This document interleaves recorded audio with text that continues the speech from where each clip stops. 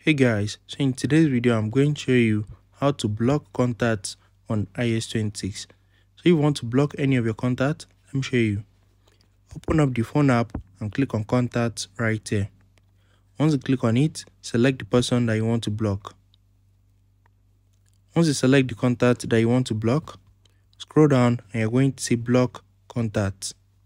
So just pick any contacts. Once you pick any contacts, scroll down and you're going to see block contacts. And now click on block. Very easy and straightforward.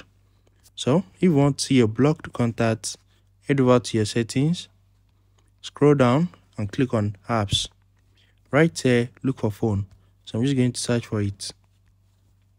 Once you click on phone, scroll down and you're going to see blocked contacts.